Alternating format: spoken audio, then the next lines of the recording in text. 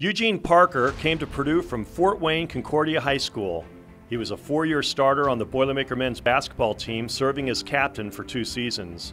A 2001 inductee into the Indiana Basketball Hall of Fame, he scored more than 1,400 points for the Boilermakers and was drafted to play in the NBA. But Eugene decided to go in a different direction.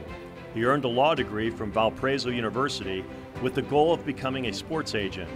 He formed Parker & Associates, which was later renamed to Maximum Sports Management. His first NFL client was fellow Boilermaker Roosevelt Barnes, who played 4 seasons with the Detroit Lions before becoming an agent and Eugene's business partner. Eugene eventually merged his company with other top sports agencies to form Relativity Sports, where he served as CEO of its football division.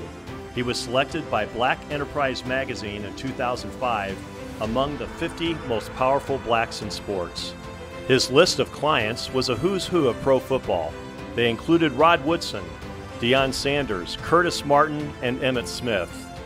Eugene was known as a tough agent, but a man of tremendous principle and character. He negotiated more than $2 billion in NFL contracts from a modest office in Roanoke, Indiana, passing up the temptation to move to bigger cities and brighter lights. Eugene was a family man at heart, married to the love of his life, June, and a doting father to 5 children. Given his modest nature and disdain for the spotlight, it was little surprise that he kept a diagnosis of kidney cancer to himself late last year.